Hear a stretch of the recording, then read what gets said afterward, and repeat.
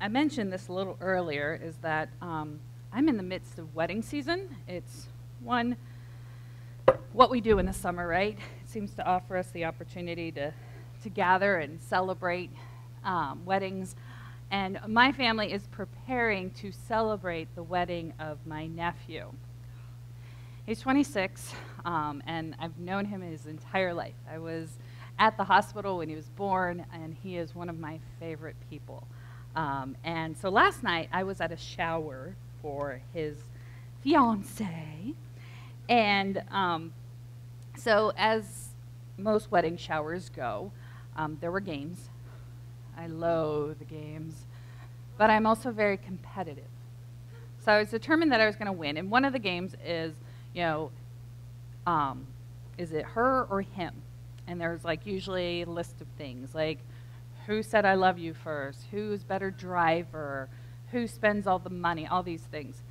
And so I'm like, I know this kid. I've known this kid his entire life. I'm going to get most of these right. Out of the 10 questions, I got 2 right. I was so bummed, and I'm sitting there going, I know this kid. I know who Zach is. And then I realized, I know him as his aunt. And the person, by the way, who got most of the answers right was a woman who is the sister-in-law to the fiancé. I'm like, you haven't even been around that long. How do you know the answers to this? Are you cheating? And I realized, though, for this context, she knows the answers better than I did. She knows the relationship better than I do. And it was just an interesting thing for me to sit there and kind of wrestle with, do I even know this kid? And by the way, he's a full-grown adult. He has an adult job. He's bought a house. He's not a kid, but he is. He's still the giant-headed baby I held in my arms. And I was thinking about this, and I'm like, no, I know Zach. I know his character. I don't know everything about him, but I always get to learn new things about him in life. And some of the things last night were new to me. And it didn't change his character, but it changed a little bit of my perception of him, my experience with him at times. But it wasn't like he was changing. It was just my understanding of him was changing a bit, evolving and growing.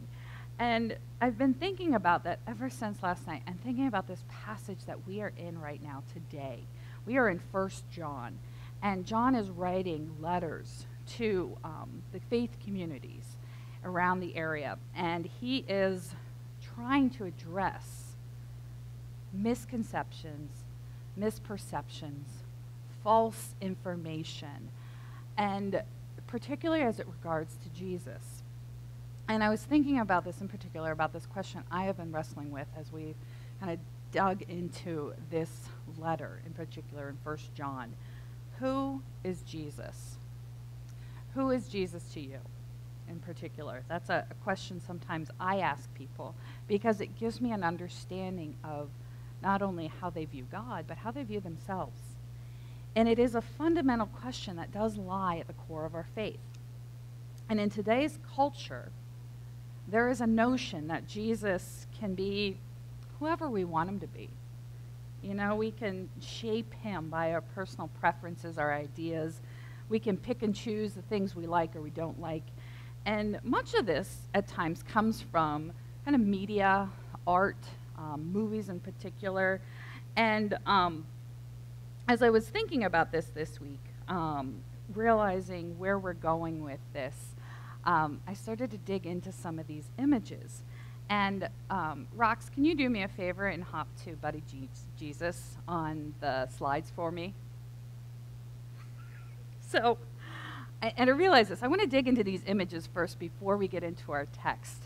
And yes, this is one of my favorite images and most loathed movies, because this comes from the movie Dogma by Kevin Smith. And it's not awful, but it's just people especially when I was in youth ministry, kids would come to me and say, I saw this movie Dogma. And I'm like, mm-hmm. And they're like, and so all this stuff. And I'm like, that's Kevin Smith's imagination, which is just what it is. but this idea of buddy Jesus, he's your buddy. Well, then this was even more exciting to me in youth ministry, is we took some students to see the Passion of the Christ. Okay, I'm dating myself for youth ministry, but we took them to see the Passion of the Christ, and it would be weeks later that I would overhear one of the young girls talking about the hot Jesus. And I was like, the hot Jesus. And part of me wanted to be offended, and then I'm like, no, it's the actor is a very attractive man. Jim Caviezel is very attractive. And then I started to kind of look at more pictures and images from movies of Jesus. Even the guy who played Jesus Christ Superstar is very attractive. Like, they're all attractive, and then we have some of the art pieces that come to us. And a lot of times people are imagining Jesus as they want him to be. And in some ways that's kind of good, because it's like we should be relating to Jesus in some ways, but at the same time, like, it can go down this slippery slope for us. And you know, even The Chosen, which I've not seen, but a lot of people have spoken very highly of, I think it's being well done, is still an artist's interpretation. And that can be really good for us at times because it gives us different perspectives, but at the same time we have to remind ourselves that this, much like that movie, Dogma, is not scripture. It's somebody's imagination playing out a story. And so for me, thinking about this is actually images that artists have reconstructed in cooperation with anthropologists, looking at kind of skeletons from the 1st century of people who lived in ancient Israel. And so these guys look very different than these guys. A little bit more melanin in the skin, a little darker features. And I'm not saying that, you know, we have to like, oh, this has to be our Jesus. But I want us to kind of break away from any Jesus that we cling to that is man-made. Even this one. Because these man-made Jesuses, you know, whether it's little baby Jesus that you see in, you know, the crib, to this one painting that has been, I think, in millions of older churches forever. I forget the artist's name that did this, but it's everywhere. He's very, very, very bland as a Jesus, I think, in some ways. But I want us to think about that. Who is the Jesus that we know? Who is Jesus to us? And as individuals, as we seek the truth about Jesus, I think we have to explore who Jesus truly revealed himself to be, rather than conforming him to our liking, even if it is this attractive. And thinking about even our singular experiences of God, which are powerful and wonderful and moving, they are not total. And they are not universal because they are ours. And I think about this, especially in context of one of my favorite authors is Anne Lamott, and I think I put my slides all out of order. So you're going to have to bear with me today. So this is Anne Lamott, and she is an author. She's a recovering alcoholic and an addict, and she has come to faith in her recovery. And she says this, and I think this is something for us to keep in mind. You can safely assume you've created God in your own image. And I think that's sometimes what we do. We've created God in our own image when it turns out that God hates all the same people you do.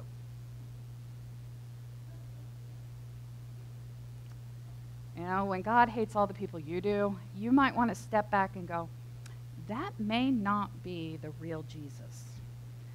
So, thinking about this and thinking about how we do need to understand who Jesus is, in light of our experiences, we also need to have humility and curiosity to allow ourselves to know him better. Just like I'm learning more about my nephew in this experience of, actually, I'm the officiant for his wedding. And so I'm learning different sides of him. He's not changing. He's just revealing more of himself to me. And I think that is so true of God and Jesus. When we take the time to be humble and say, I don't know everything, and to be curious and say, what don't I know? And to seek to know it. And I want us to dig into this biblical understanding of Jesus a little bit more. And so, Rox, I'm going to ask you to help me again and jump back to the first verse, rather than me kind of like punch around here in the dark. I can only go backwards and forwards. She can go in all different directions. It's pretty cool. So really, they have the power back there. But digging into our biblical passage today, we are in 1 John chapter 2, verses 18 to 27. I'm going to read this for us today. But the thing is that the challenges that John is addressing here, that these early Christian communities faced, 2,000 years ago, are about false teachings that are really distorting how they understand God and Jesus. So let me read this for us. Dear children, this is the last hour. And as you have heard that the Antichrist is coming, even now many Antichrists have come. This is how we know it is the last hour. They went out from us, but they did not really belong to us. For if they had belonged to us, they would have remained with us. But their going showed that none of them belonged to us. But if you have an anointing from the Holy Spirit, and all of you know the truth, I do not write to you because you do not know the truth, but because you do know it, and because no lie comes from the truth. Who is the liar? It is whoever denies that Jesus is the Christ. Such a person is the Antichrist, denying the Father and the Son. No one who denies the Son has the Father. Whoever acknowledges the Son also the Father has also the Father. As for you, see that what you have heard from the beginning remains in you.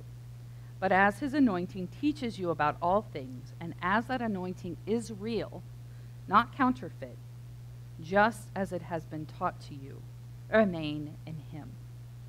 And so, I'm kind of thinking about Annie's comment here, and what we know about Jesus, what we don't, and that this community that we're digging into, 2,000 years ago, is understanding the significance of Jesus' role in our lives. Who is he? And how his gospel teaches us who he is and God's kingdom and what that plan is for us. And so as we kind of wonder about who Jesus truly is, with curiosity and humility, we have to kind of push back that Jesus can be whoever we want him to be. Because he's not whoever we want him to be. He's not Play-Doh that we can shape in whatever version we want by our personal preferences or even our personal agendas at times. He's revealed himself in a very specific, real way. And it's essential for us to understand who the true Jesus is, because it defines who we are. So who is Jesus to you? You may have never even thought about this, but the question is crucial. And to understand it fully, we need to answer a more fundamental question, is who is Jesus?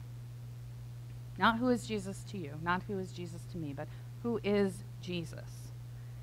Because we don't have the, when we don't have the answer to something, this is what I've really been wrestling with a lot lately, is when we don't have the answer to something, we like to write a story to fill in the gaps. When we don't understand why somebody treated us the way that they did, we start to write a story for them.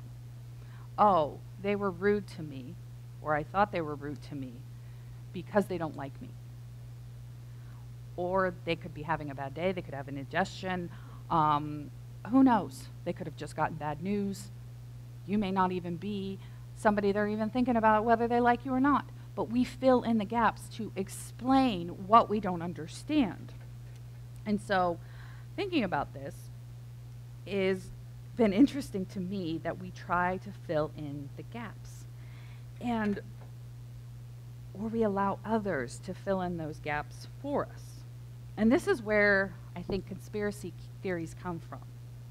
And it's not simply because people are simple-minded or because they're mentally ill, But I think we have sometimes an attraction to conspiracy theories because we're trying to make sense of something that doesn't make sense to us in the moment.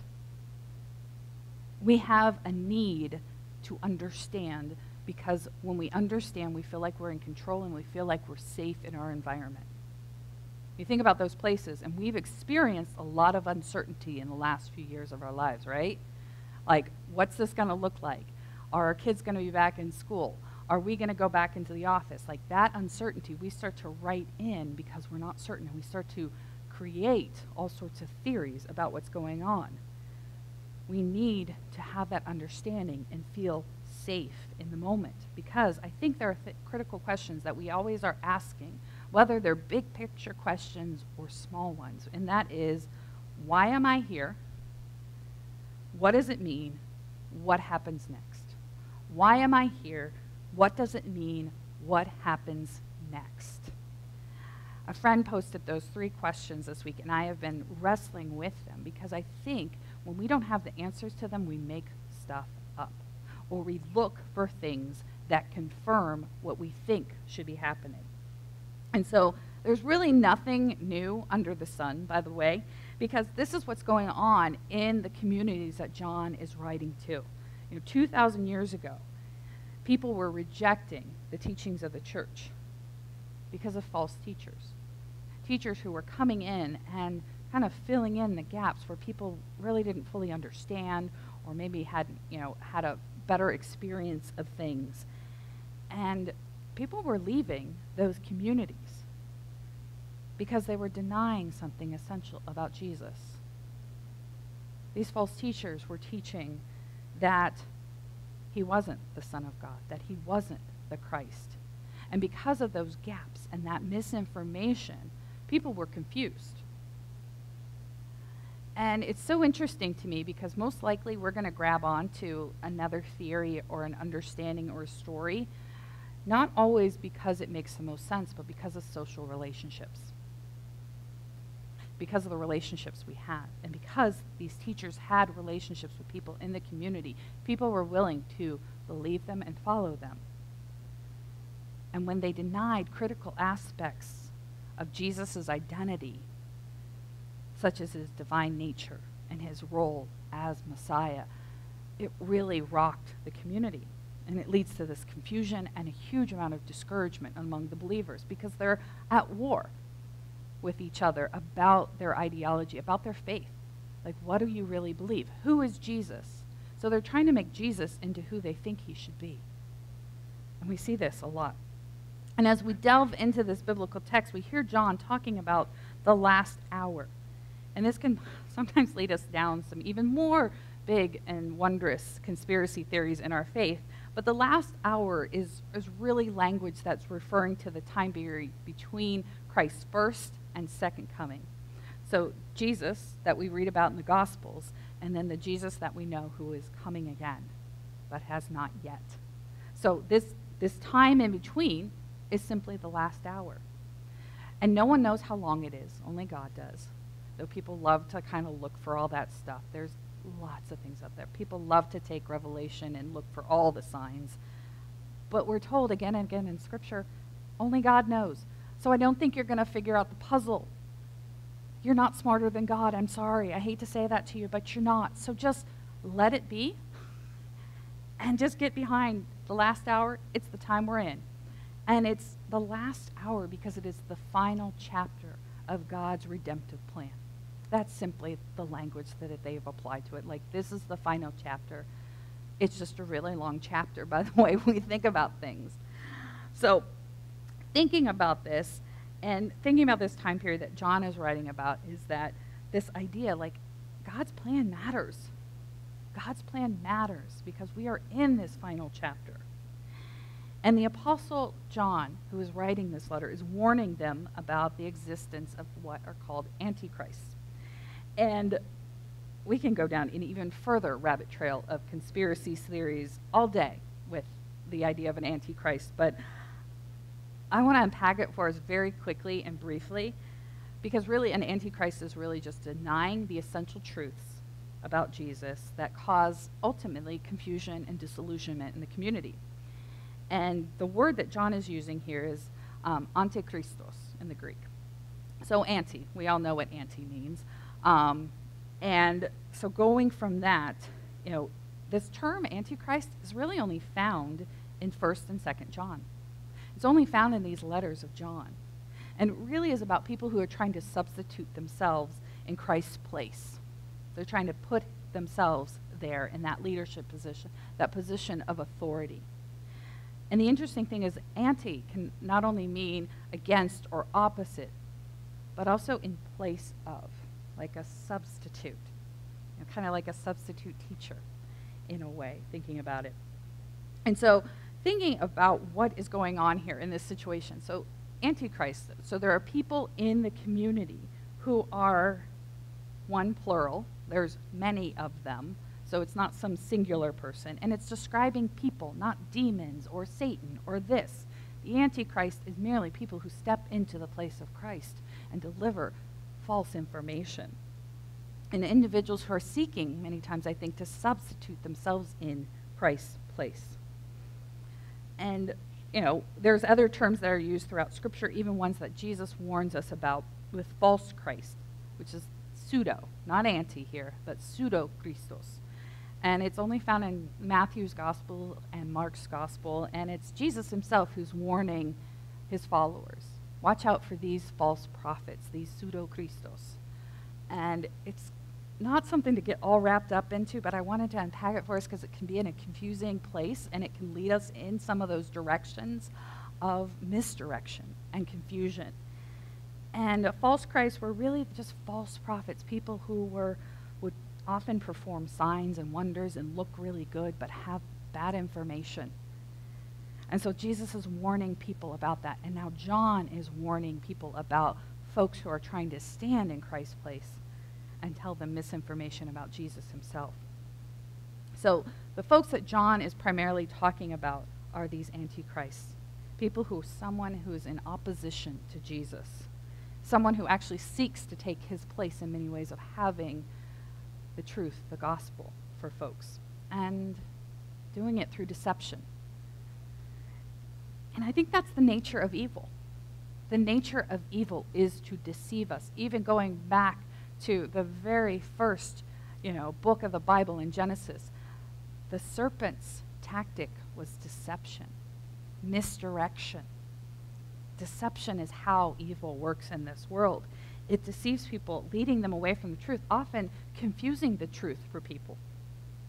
And as Kevin talked about in the last few weeks, that light and darkness, which are heavy images in our scripture here, in this whole book, 1 John, that darkness is really the absence of God.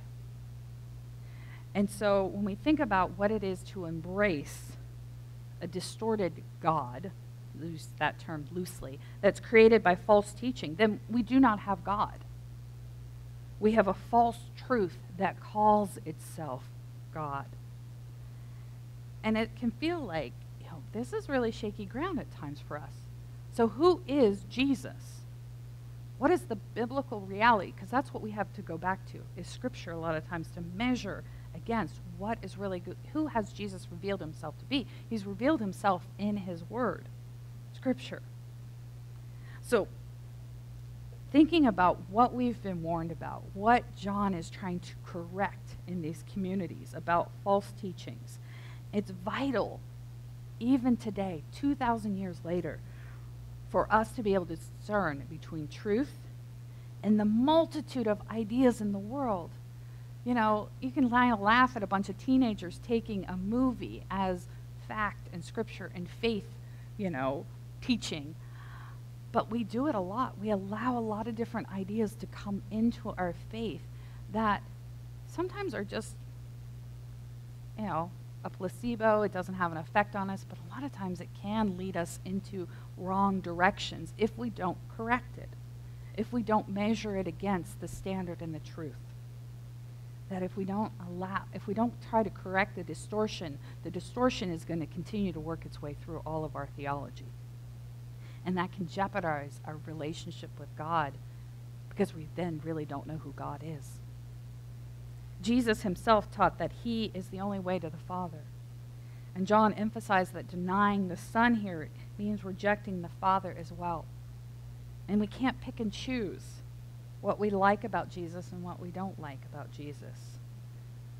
We kind of have to see him as he is, fully God, fully man.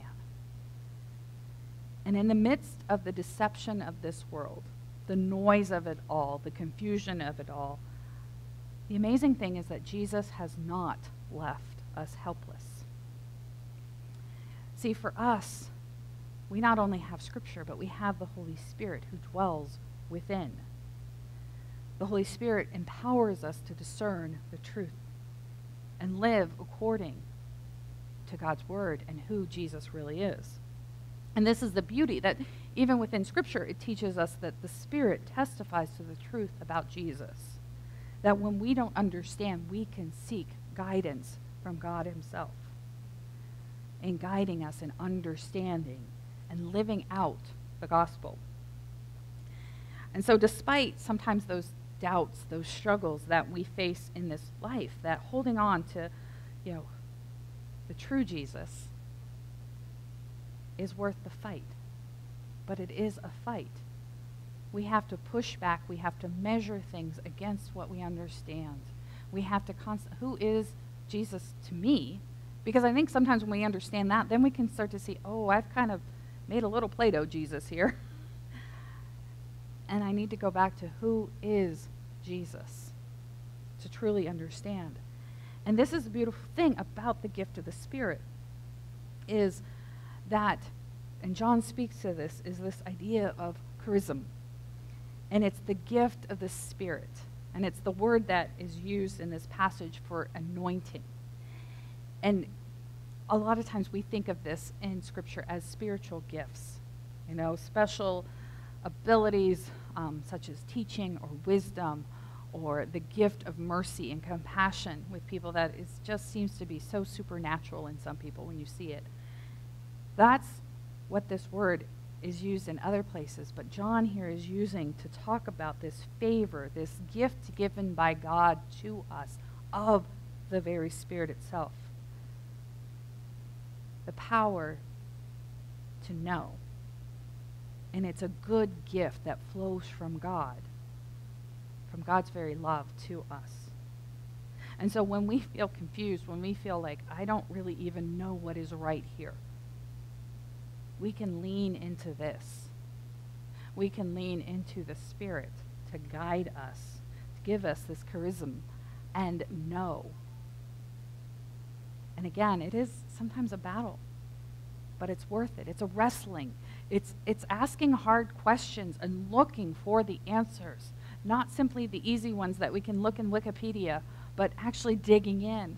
Having conversations, yes, with each other, but also conversations with the Spirit and with Scripture itself at times, so that we can discern what is the truth in this world. Who really is Jesus? And God has given us that. He has given us his Spirit, and he has given us his word. So we already have these tools at our hand. It's just sometimes a little overwhelming to go, how do I use them? How do I do this? And how do I stay grounded in the truth? How do I abide in Jesus' word and the Holy Spirit? How do you do that? Like, it sounds good, but mechanically, practically, how do I do this? How can I do this to kind of resist the allure of false teachings? How can I use it to help go, okay, that's clearly, a little misguided, or that's distorted? It is really simple, but it's a fight, because it's not always easy, because it goes against what we often want to do. We want things to often be easy and complicated more than simple, right? Like we like the idea that things would be simple, but we really want it to be more complicated because then it feels like it's worth it. But it really is simple. It is reading Scripture. And when you're confused about what to do, go back to the Gospels. Read them through. And the thing is, it's the more that you read them, the more that they will become clear. And not just reading them, but inviting God's Spirit to guide you in that reading. And it can be as simple as a passage, as saying, God, help me. Like, that is one of the simplest prayers ever, and I don't know that we use it enough. We feel like we need more, bigger words, better words, because that'll get it done. No. Keep it simple, stupid. Kiss it all you want. Help me, God, to understand. Help me, God. Make it as simple and as easy as that. Help me to understand this. Help me to know what to do in this situation. And lean into that. And when something doesn't feel right, that may be the Spirit speaking to you in that. It could be indigestion. It could be. But when it keeps happening, investigate. This is the assurance we have in this world. It's based on an abiding faith. An abiding faith is about living into faith with God, living everyday faith with God. And that takes some discipline and some work. And I always recommend you start small. So it may be that simple prayer that you start with every day. Help me, God. Help me. You may just read a few verses a day. You may just read a chapter a day, whatever it is. But keep it simple. Keep it manageable so that even if it's like, I got 5 minutes, you can do it. Because it's better to put in 5 minutes than none at all. Because if you make it a big, complicated thing, like, oh, I got to sit down for 2 hours, I got to, write out all my prayers, and I got to read through this whole, book of Isaiah, and no. Make it simple so that you can do it, because it's in the repetition and the everyday action that relationships are built. And that's what this is all about. It's that everyday connection. And it will grow. And it's in that abiding faith that we find assurance. Assurance of who God is, assurance of who we are, that even when things are uncertain, we are assured that God is with us. Not this distorted vision of our preferences, but we are assured that Jesus is with us. So who is Jesus to you? Are you willing to surrender to the true Jesus as revealed in the Scriptures? Are you in a place that you feel like I can trust him? And if you're not, that's okay. Baby steps. Take those moments to say, I don't know, God, help me. But I want us to embrace the real Jesus, not the one that media depicts, not the one that art depicts. As beautiful as those images can be at times, as inspiring, as meditative as they can be for us, but who is the real Jesus? Digging into Scripture and digging into relationship with the Holy Spirit. Experiencing that abundant life that he has for us now and into the future and into eternity. Understanding who Jesus is matters. And it goes beyond personal preference and cultural interpretations. Allow the Holy Spirit to guide you. Empower you to hold on to the gospel. See, when we abide in Jesus, we have that hope, that anticipation of the fulfillment of our faith, a life eternal with him.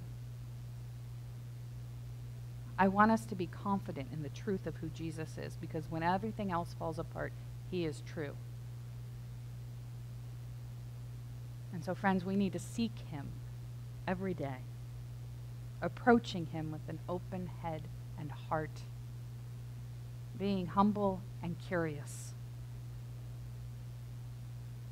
So when things are confusing,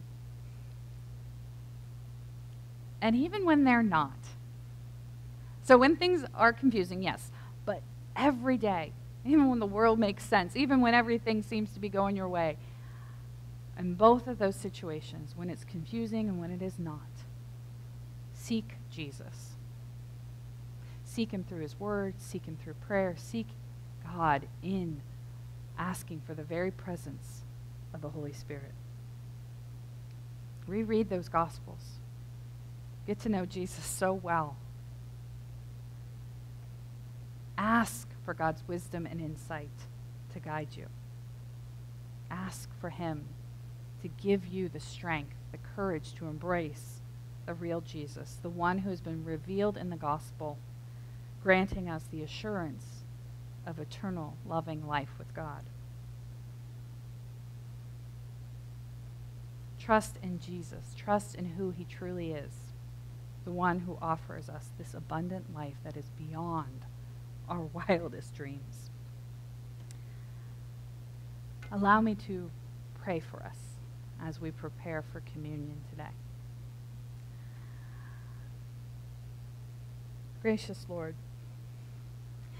give us the courage and the strength to dig in to who you are. Give us the humility to know that we don't have all the answers, but the curiosity to seek them. Give us wisdom and insight into who you are so that we can better know ourselves, to better have assurance in this life even when everything is so uncertain. Reveal more of yourself to us every day so that we know and love you better. Guide us, God. Help us. Help us to know and trust you better every day. We ask this in the beautiful, powerful name of Jesus the Christ. Amen.